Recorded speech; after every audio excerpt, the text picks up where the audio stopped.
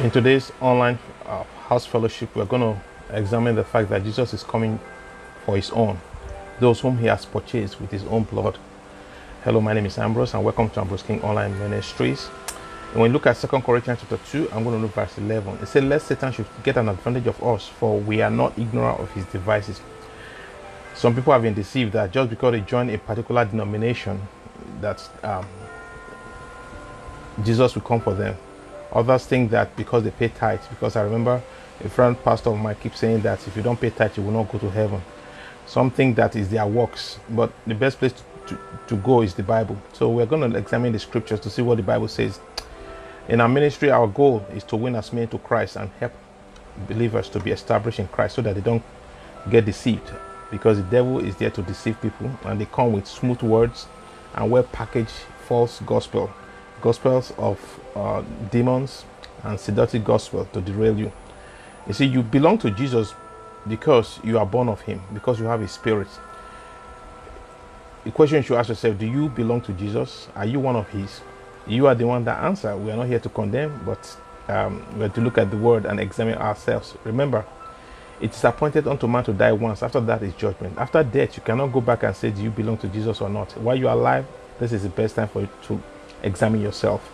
Remember that Jesus is coming, and he's coming very soon, and he's going to take his out of this earth, while the rest will face the Antichrist in tribulation. So it's not because you go to a particular denomination or a particular church, or you have a particular pastor or GO or bishop or archbishop over you that makes you a believer. It's what the word of God says that is final. It's not because you fast 100 days dry fast, or you give dangerously, or you are nice. It's what the word of God says that is final. So let's examine the scriptures.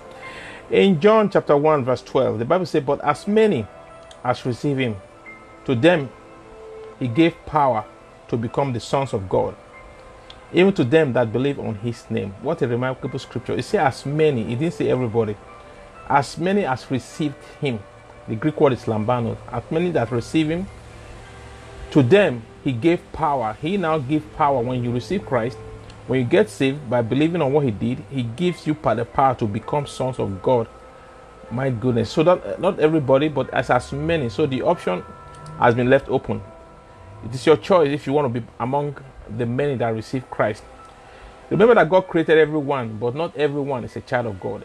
God created everybody on this earth, both white, blacks, Spanish, Japanese, Chinese, Africans, Americans, Asians. God created everybody, but not everybody are his children.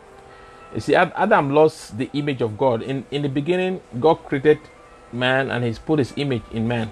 But when Adam sinned in the Garden of Eden, man lost the image. When you look at the 3rd chapter of Genesis or so, you see that he started having children according to the image of Adam, which is the sinful nature. Jesus came back to restore that lost image that was lost to the devil, that lost image that was lost in the Garden of Eden.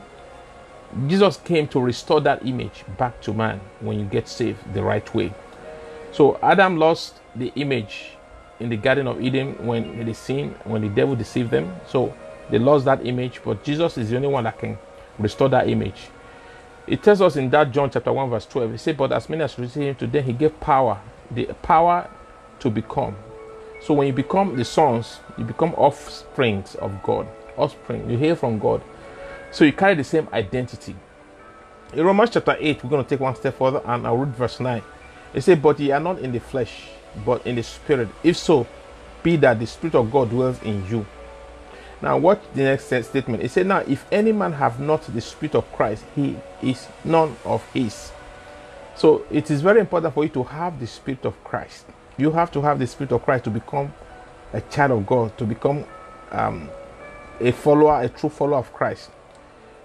I always tell people when they come to my ministry and to my church, the fact that you come to my church doesn't make you a Christian. You have to believe on Jesus. You have to have the spirit of Christ living in you to be a Christian, to be a true believer. When the spirit of Christ dwells in you, it authenticates you as his. It is the spirit of Christ that comes to live in you. He dwells in you. He doesn't visit. He stays in there permanently when you get saved. It is when you have the spirit of Christ that you become his. He now authenticates you. Caroline, how are you? Thanks for joining. You see, it's not of any of your works. It's not by you going to a particular church, a particular denomination, that makes you a child of God. It's not even through water baptism. It's not being nice. It's not because you don't sin.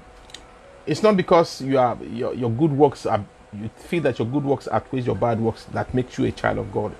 The Spirit of Christ must dwell inside of you. So the question I have for you before rapture is around the corner. Are you sure that the Spirit of Christ lives in you? You are the one to answer. You don't need to answer me. Let's take it one step further. 1 Corinthians chapter 6, I'm going to read verse 19. It said, what? Know ye not your body is the temple of the Holy Ghost, which is in you. You see, it's confirming again that once you are saved the right way, the Holy Spirit comes to live in you. That becomes his headquarters. Which ye have of God, and ye are not your own. Verse 20, for ye are bought with a price. Therefore glorify God in your body and in your spirit, which are God's. You see, God now lay possession of you once you get saved. You are no longer your own. The Holy Spirit comes to live in you, become the headquarter of heaven, because the Holy Spirit brings everything about God to your body. He comes to live in you when you get saved. Verse 20 says you are bought with a price. The Holy Ghost who purchased you now lives in you. He purchased you through the precious blood of Jesus that was shed. You were bought at a price because Jesus shed his blood. The price that Jesus paid for your soul is the blood that he shed on the cross when you believe on him. When you look at Ephesians, I'm going to read verse 1. Ephesians chapter 1, verse 12 to 14. It said that we should be to the praise of his glory, who first trusted in Christ, in whom ye also trusted, after that ye heard the word of truth, the gospel of your salvation, in whom also after ye believed, ye were sealed with that Holy Spirit of promise. Verse 14 of Ephesians chapter 1 says, which is the earnest of our inheritance, unto the redemption of the purchased possession, unto the praise of his glory. My goodness, what a remarkable scripture. What a remarkable practice. It said when you trusted on Jesus, when you believe on Jesus, after you heard the word, that means you heard the gospel. You were not there when Jesus was crucified, but because it was written for you, you heard, you read, you heard it, you trust, you believe on that gospel, that what Jesus did on the cross was enough for your salvation. So you trusted, you believed by releasing your faith and saying to God. Then, after that, the Holy Spirit comes to live in you. Not only live in you, comes to seal you. You are sealed when you believed. And that seal never breaks until the day of redemption. That is when God comes to glorify you, give you a glorified body. That seal remains with you. That's what authenticates you. Glory to God. So Jesus is coming for those who have the seal of the Holy Spirit. Jesus is coming back for those who have his Spirit living in them and have the seal of the Holy Spirit. You have to ask your question every day. Do you have the Holy Spirit seal? Do you have the seal of the Holy Spirit? Do you have the Spirit of Christ? In John chapter 14, I'm going to read verse 1 to 4. It says, let not your heart be troubled. Ye believe in God. Believe also in me. That is Jesus talking. In my Father's house are many mansions. If it were not so, I would have told you. I go to prepare a place for you. And if I go and prepare a place for you, I will come again and receive you unto myself, that where I am, there ye may be also. And whither I go, ye know, and the way ye know. Wow. What a remarkable promise for those who belong to Jesus, not for everybody. It's just for those who belong to Jesus. The devil is not preparing a place for you. A false preacher, a false prophet, a false religion, they will not prepare a place for you. When you die, it's straight to hell. But this is a remarkable promise. Only Jesus had the audacity to say this to his followers. He said it. He said, let not your heart be troubled. Regardless of what is going on in the world, don't be troubled. Whether you are rich, you are prosperous, you have a private jet, you have a house or not. Whether your bank account is going red, it doesn't matter. He said, let not your heart be troubled. He now gave you a promise. In my Father's house are many mansions. If you are not so, I would have told you. So Jesus would have told us if there's no hope. Jesus is our hope. He now said, I go and prepare a place for you. Definite article. He prepared that place and it's for you because you believe in him. I now say, if I go, he said, I will come again and receive you. I say, verse 3, and if I go and prepare a place for you, I will come again. And that is the rapture. That is the first instance of those who will go to Jesus. He's going to come in a cloud and he's going to take his own out of this earth. That is rapture. He's going to rapture his own. He said, I go and prepare a place for you. So he has already prepared a place. He said, I will come again and receive you unto myself, that where I am, ye may also be. My goodness, what a beautiful promise from Jesus. So trust this verse and what it means. If you're a believer, no matter what you're going through, no matter the challenges, no matter the attacks, no matter what you're going through, trust this passage that Jesus is talking to you. It's not talking to everybody, but to those who are saved. Trust this verse. Jesus has already gone to prepare a place for us in heaven. A glorious place. Far, far, far, far better than the most beautiful place on earth. Glory to God. He's coming back to take you to that glorious place in heaven. He promised it and he's fulfilling it. And he's about to land. He's about to come to collect you and take you. My goodness.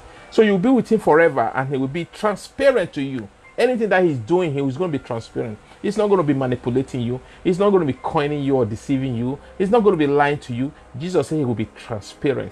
So whatever he's doing, you will know. He's not going to keep you in darkness. He's not going to, take from you and take advantage of you, abuse you, use you and dump you like most people do on earth.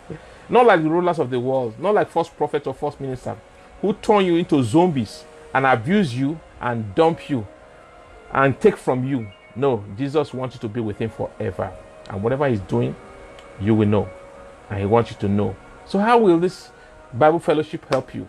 The first thing you need to do is know for yourself. Do you live for Jesus or do you live for yourself or for the devil? You have to examine yourself. I don't know. I'm not going to judge you. Condemn you. You have to know. You see, you have to judge yourself while you're alive. Otherwise, when God judges you, it's going to be terrible.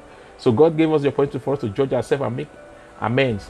You see, when you got saved, you belong to Jesus, not to your wife, not to your husband, not to your children, not to your church, not to your pastor. You belong to Jesus. That is the fact. He's the one who died. He paid dearly for you with that precious blood that he shed on that cross. Otherwise, you are going to belong to your GO, your bishop, your prophet, and they cannot take you to heaven.